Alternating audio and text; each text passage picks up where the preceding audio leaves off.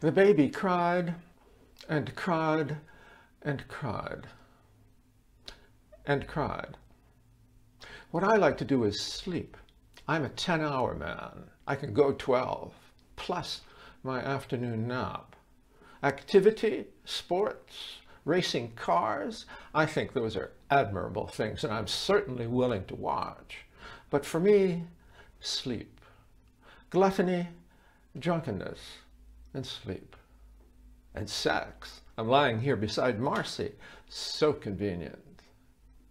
And afterwards, sleep. But I couldn't sleep. The baby was crying and crying and crying. It wasn't my baby. It was on the ground floor of the hotel. Its mommy had left it on the terrace. I got up and went to the balcony. Dawn. No time to be awake. The sea, the beach, the baby. I watched it cry. A knock at the door. Toby! Marcy stirred in her sleep. I put on a robe and unlocked for Toad, a mean-faced little guy, and my occasional sidekick. I need someone like him around to make me look even taller, even handsomer, if such a thing can be imagined. He barged past me to the balcony and looked down at the baby. Real rich. I don't know who's richer, him or Marcy. The question doesn't much occupy me.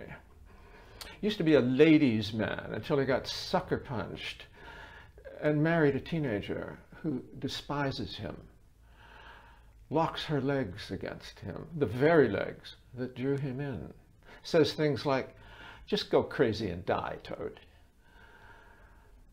He couldn't sleep either.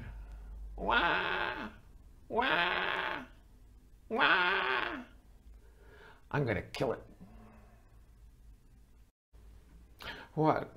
Drop something on it? He took out a gun. I'm gonna shoot it. Shoot it. I'm gonna shoot the fucking thing. It'll make a noise, Toad. He screwed on a silencer and pointed it at the baby. Not from my balcony, Toad. They traced that kind of thing. He turned and went out. In the hall, he picked up a suitcase. What's that for, Toad?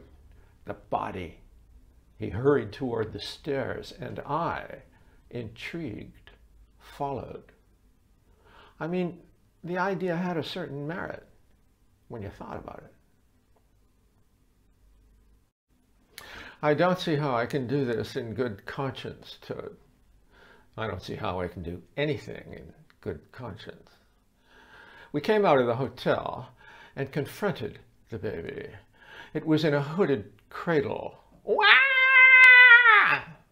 No mommy, no daddy, nobody else was out.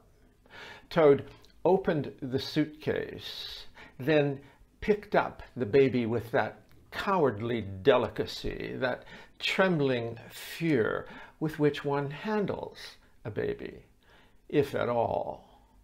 Supporting its head with one hand as if holding a bomb, he conveyed it to the suitcase, closed it, and locked it with solid snaps.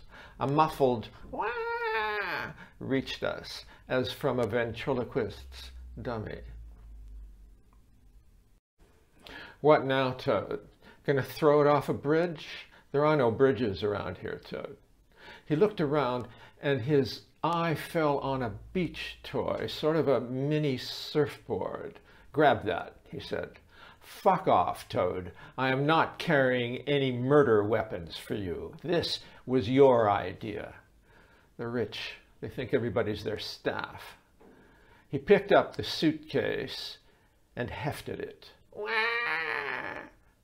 Managed to get the board under his arm and set off across the sand toward the shore. I, a detached distance behind. When he got there, he put everything down, arranged the surfboard so it could be launched with a kick, opened the suitcase. The baby had become interested in this and had ceased for the moment to scream, lifted it out and placed it on the board. I've heard this story, Toad. Someone will find it and it will grow up and lead a religious revolution. He nudged it out to sea a little, but the waves were of a strength that the thing almost tipped, which would have left the little corpse too close to home. He dragged it back in and started digging in the sand with his hands. I'm going to bury it. The baby now opened its mouth, displaying the tender vulnerability of its pink palate, by which, however, we were entirely unmoved. Just shoot it, Toad. That's what we're here for, to shoot the baby. Shoot the fucking baby. But no, Toad kept digging. This way it looks like an accident. What are you going to do with the blanket? Put it in the garbage. The police will find it. I'm going back to bed, Toad. I can't be a witness. He stood up, exhausted by his efforts. Okay, we'll put it back in the cradle and smother it with the blanket. No one will know. We are not doing anything, Toad. I'm just here to give evidence. He looked at life. Fuck, he said. He stepped out of the hole, picked up the baby, picked up the suitcase, and trudged back toward the hotel, with me faithfully at his side. I'm just going to film you with my phone, Toad. He paid no attention. Is it a girl child or a boy child, Toad? It's a blue blanket, you idiot. It's a boy. I just wanted to know. Fuck off. Across the sand, a woman hurried anxiously toward us. The mother. One sees these things. She held her arms out and Toad delivered into them the stolen baby. You were sleeping, he said. We love the baby, I said. We were trying to get him calmed down, he said. Her, she said. Yeah, whatever. I'm afraid she's very noisy, she said. It's all right, I said. I looked at Toad. We had failed.